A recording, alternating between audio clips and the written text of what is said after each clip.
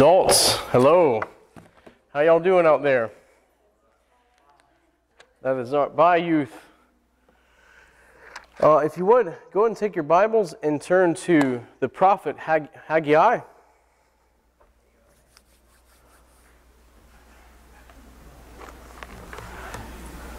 The prophet Haggai. And we're going to look at chapter 2, verses 10 through 19.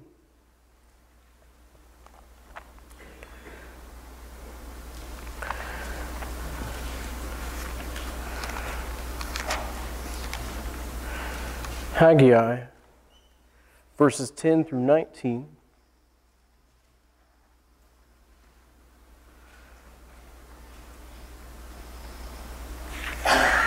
And when you get there, just give me a smile or a nod.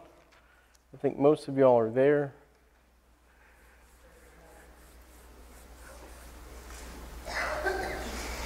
And this is what the prophet wrote. Haggai chapter 2, verses 10 through 19. On the 24th day of the 9th month, in the 2nd year of Darius, the word of the Lord came to Haggai, the prophet, saying, Thus says the Lord of hosts, Now ask the priests concerning the law, saying, If one carries holy meat in the fold of his garment, and with the edge he touches bread or stew, wine or oil, or any food, will it become holy? Then the priests answered and said, No. And Haggai said, If one who is unclean because of a dead body touches any of these things, will it become unclean? So the priests answered and said, It shall be unclean. Then Haggai answered and said, So is this the people, and so is this nation before me, says the Lord, and so is every work of their hands, and what they offer there is unclean. And now carefully consider from this day forward, from before stone was laid upon stone in the temple of the Lord, since those days when one came to a heap of 20 ephahs, there were but 10. When one came to the wine vat to draw out 50 baths from the press, there were but 20. I struck you with blight and mildew and hail in all the labors of your hands, yet you did not turn to me, says the Lord. Consider now from this day forward, from the 24th day of the 9th month, from the day that the foundation of the Lord's temple was laid, consider it. Is the seed still in the barn? As yet the vine, the fig tree, the pomegranate, and the olive tree have not yielded fruit. But from this day I will bless you. Would you pray with me? Father, we thank you for your blessings. And God, we desire to experience you daily. Because, Lord, your desire is for us to know you daily and to experience you daily. Lord, help us to slow down. Help us to take these distractions and these worries and push them aside. Let the very Spirit of Jesus minister and change our hearts, that we may pray for others, Lord, that we may serve others, and Lord, that we may give you all the glory when we do these things. And we pray this in Jesus' name. Amen. You know what I've discovered in life? That everybody's idea of clean is a little bit different. Have y'all discovered that? Everybody's clean is just a little bit different. Some people's clean may be dirty compared to you, and some people's dirty may be considered what? Well, clean to you. Have you ever seen these little boxes in hospitals that squirt out this stuff in your hands? What's that called? Hand sanitizer. And we love these things. You know, you can get them in little pouches, and you can carry them on your person at all times because we hate what? Germs. We don't want to catch a cold. You know, there's some people who are so scared that they will use a handkerchief to open up doors and things like that. You know, I'm completely not like that. And I think it's because I love people. And if you look at the earth, I mean, we are not very clean as people. But I think it started at a very young age. Most children, when they hit a certain age, There's one thing they hate above all else. Can you guess what it is? It's bath. Bath time. When a kid hits a certain age, they do not want to get a bath at all. They just don't want to do it. And I was like that. I did not want to get a bath. I was fine with my filth. I was okay with it. I was comfortable with it. But my mother was not. Right? And so most moms, when they're not sure if their kid has cleaned themselves, you know where they always check behind? The ears. We always forget, right? It's such a strange area to wash, right? But it catches things. Jesus was at a dinner party, and some of the Pharisees criticized him because his disciples did not wash their hands appropriately before they started eating. And Jesus said this very amazing thing. He said, it's not what defiles a man that goes in. It's what that comes out that defiles us. It's what comes and is birthed out of the heart, which is evil above all else. Amen. Jeremiah says we can't trust the heart. And there are some things that we will call dirty on this earth, but the Lord may find holy. Amen. You say, Chris, give me an example. John the Baptist. Amen. Right? Good Lord. He didn't bathe. He made his food locusts and wild honey. He probably had this massive beard, right? And he wore camel's skin. People would have looked at him and said, stay away, right? And there's been people that you've passed by and you will, in your head, say, I'm going to stay away from that person, right? But consider the inner person. Are they holy inside? Are they set apart? This passage talks about holiness and being cleansed and set apart. But there's a very big difference. You know, when we drop food on the floor, we'll say what rule? 5-second rule. Amen, sister. I like that, right? I like going about 15 seconds, right? And there's one thing that you drop on the floor, or if you find in the couch, there's one thing that can stay in the couch for a while and it's still edible to me. M&Ms, man. Right? M&Ms. How can you pass up an M&M? It's got the hard shell for a reason. It's built to last, right? M&Ms. You find it in a couch. You bring them to me. All right? They're wonderful. It's not what goes in that defiles a man. It's what comes out. Amen? Probably not a wise thing to eat old food, okay? It's probably not wise to eat dirty food. But what is truly wise is to seek a holy life. Amen. To seek a holy life. You know how hard it is to seek a holy life today? To seek a life that is set apart. Because we live in a culture that is so saturated in a sin culture that there are Christians who don't even realize how unholy a life that they're living because we're so saturated in a sin culture. And it's everywhere. It's everywhere. For you to be holy and live a counterculture life, people are going to look at you and say they are different. And you know, that's the point. In the law, there were two types of holiness. There were ceremonial holiness laws, and then there were what we call moral holiness laws. Now, the ceremonial was simply to teach you what holiness looks like. Sort of like you sewing a new piece of garment on old garment. Just practical things that would say these two things don't belong because God wants separation between old and new, between death and life. That God is placing in our minds and hearts this idea that there is a difference between God and man. There's a difference. Now, the moral holiness regards what happens on the inside. So the ceremonial stuff is what we do, and the moral things is what happens in our heart. Jesus said before a bunch of Jewish men, I say to you, it says in the law that you shall not commit adultery.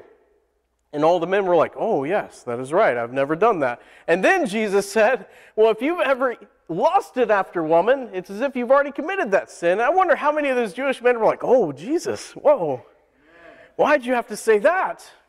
Because Jesus goes beyond the doing. Jesus goes to the intent of the heart, because it is what is from within that corrupts. Amen. And we live in a culture, if you really want to be a counterculture Christian, a holy Christian, someone who's really set apart, you must understand this one very beautiful, important thing. God, His Spirit, lives in you. Amen. That's the one thing you must understand. If you want to live a holy life, the first thing you must remember and know that God's Spirit lives in you. We have a living God, a living Savior. He's not dead. He's not in a tomb. Our Christ lives, and His Spirit dwells within His people. You must know the first thing, if you want to live a holy life, that you have a Holy Spirit living inside of you. And you know what that Spirit does? It talks to you. It tells you, no, do not do that. It will let you know about sin and righteousness. Amen? It will let you know about judgment. It will let you know about hell. This Holy Spirit that lives and dwells inside of us, it will let you know exactly where you need to be. And it causes inside of us this war called conviction. How many of you have ever experienced this word conviction, or to be convicted? Amen? There's a difference between guilt and conviction. You see, the world wants you to be guilty. You know what guilt tells you? You'll never do any better.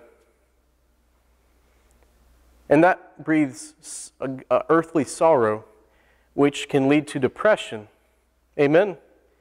Guilt from the world says you'll never do any better.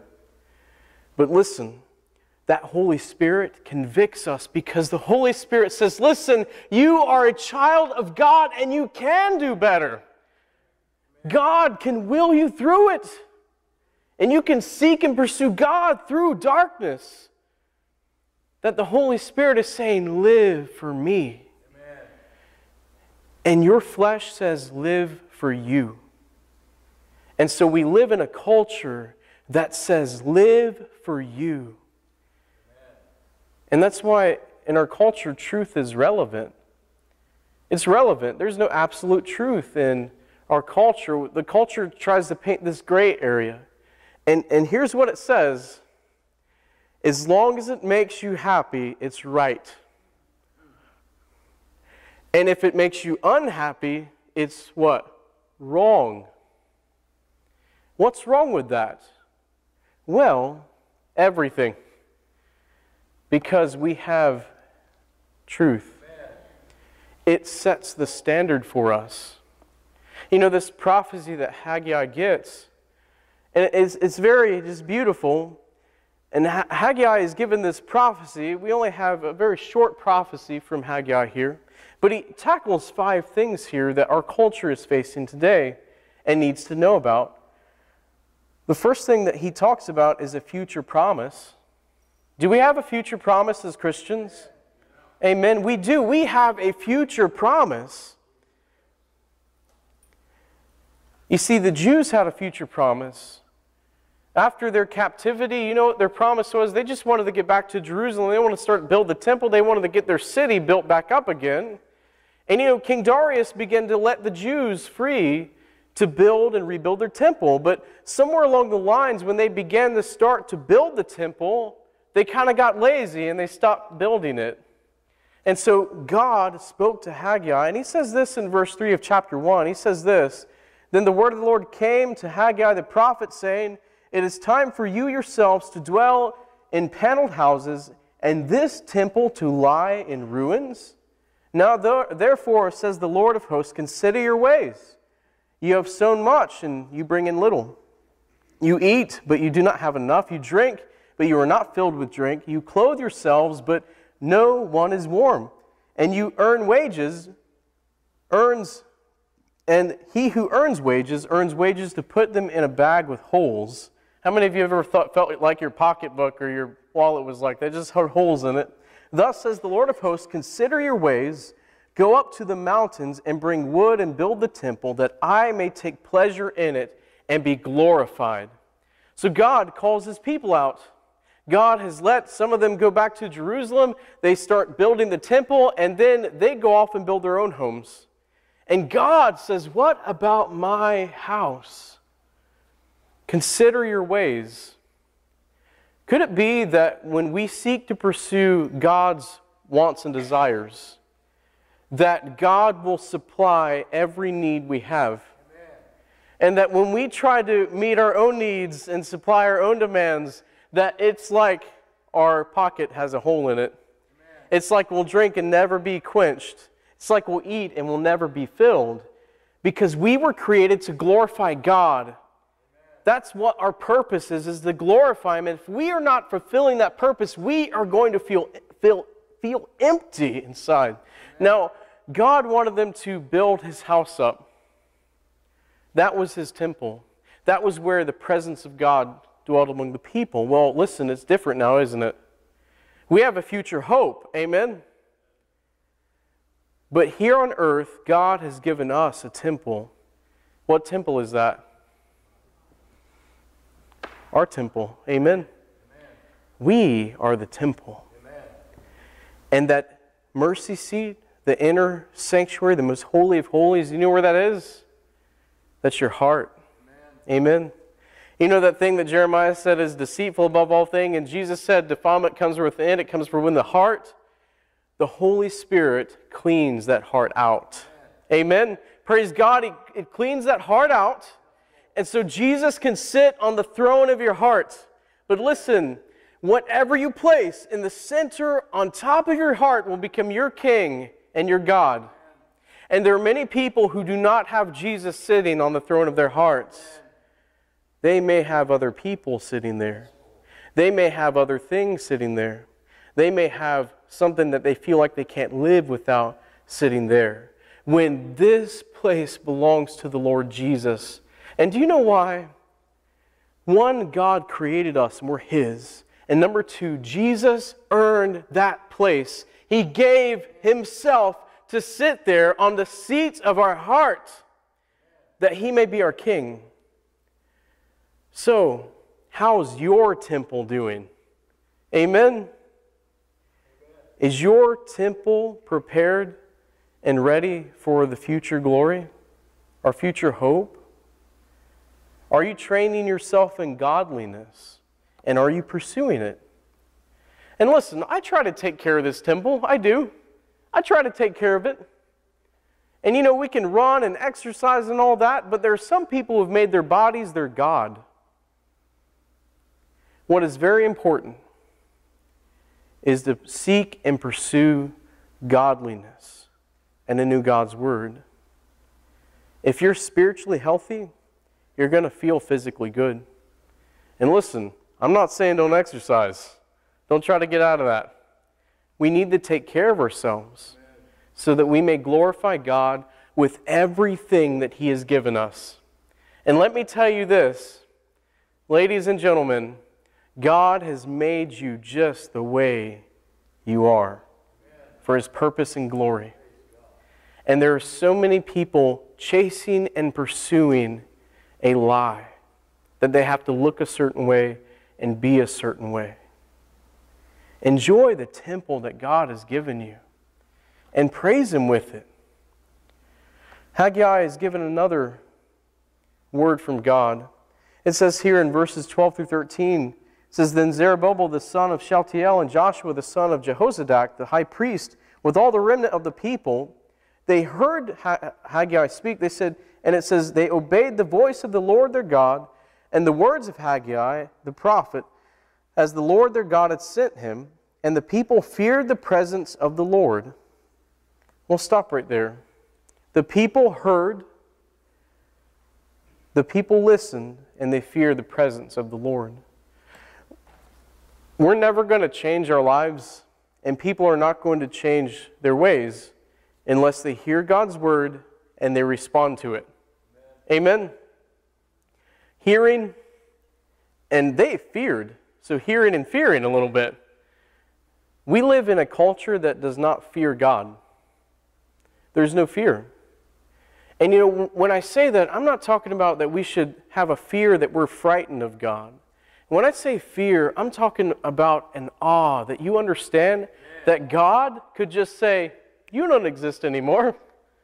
You're gone. You know what's the amazing thing? Do y'all know that big hurricane that was going to hit Mexico? It was like humongous. It was bigger than Katrina. It had reached the max. They'd never seen a hurricane so big. And listen, have you seen the news talk much about it afterwards? It's like it doesn't even exist now. But this hurricane was hurtling towards Mexico.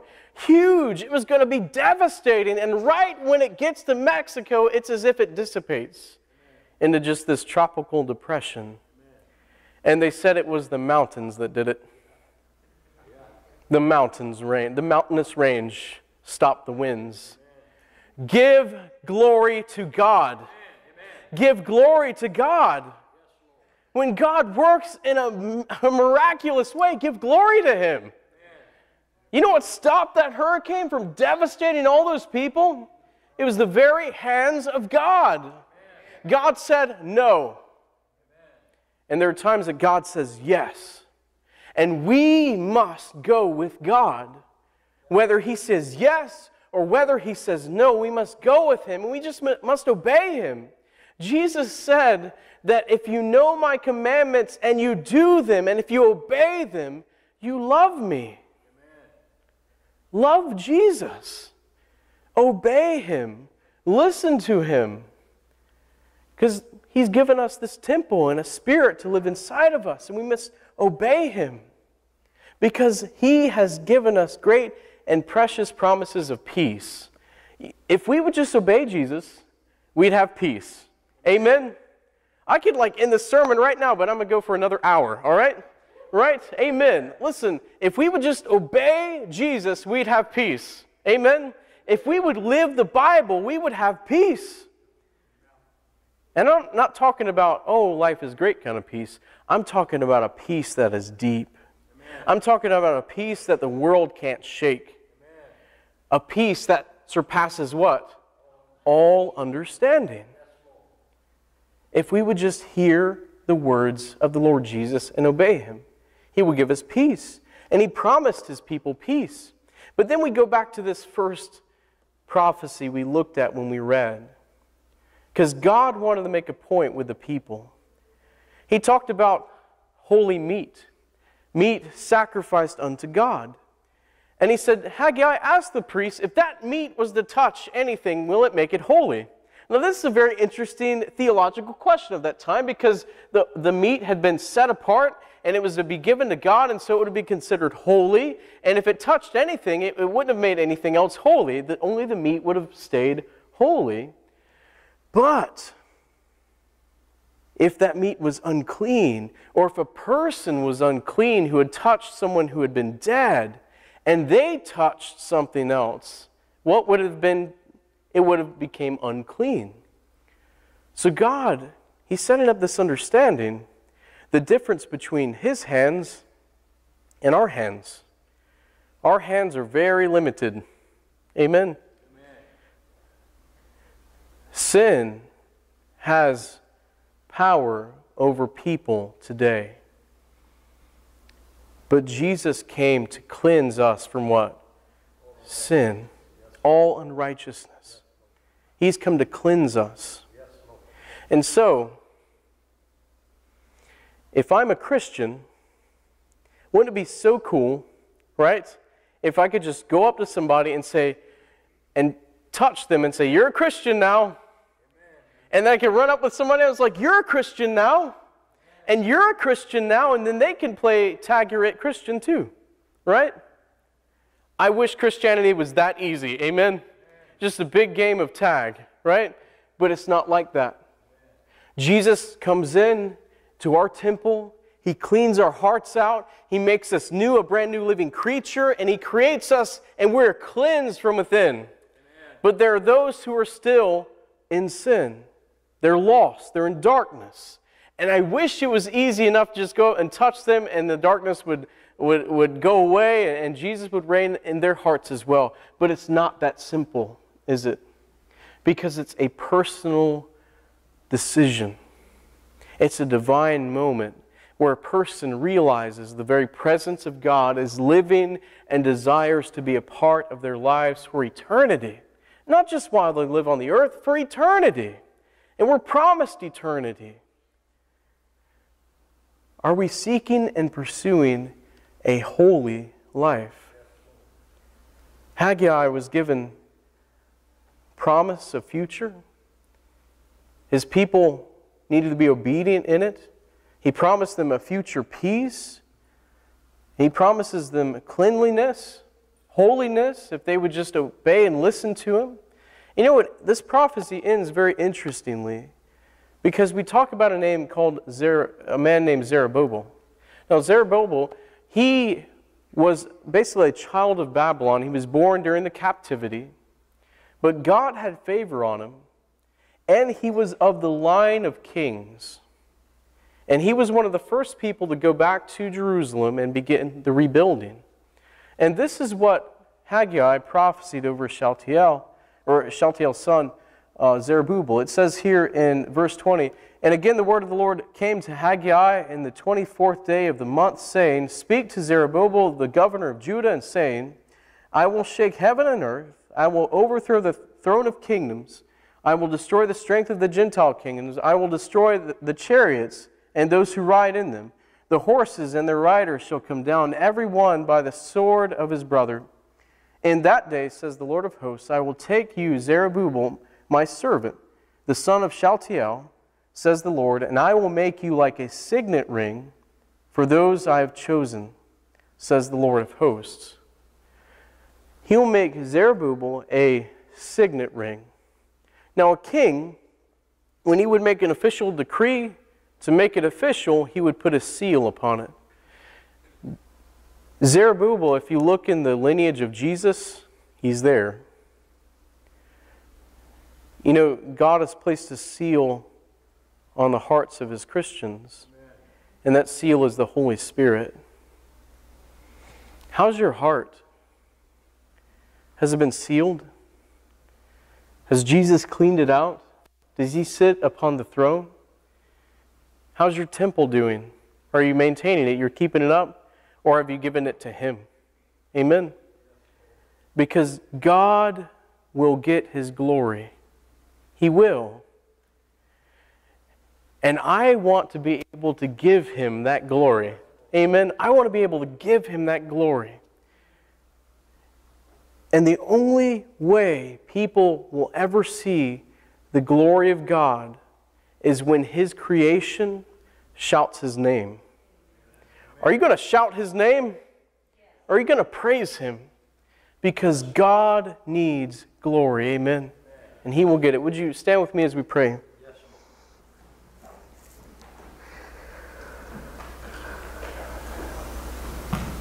Father, we wish and desire to glorify You.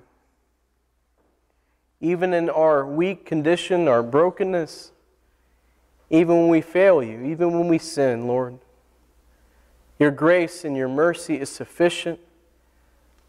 And God, we just pray that we would be a holy people in a perverse and crooked generation. God, that we may see You move. And Lord, that we would get to move with You. And we pray this in Jesus, our Savior and Lord. Amen.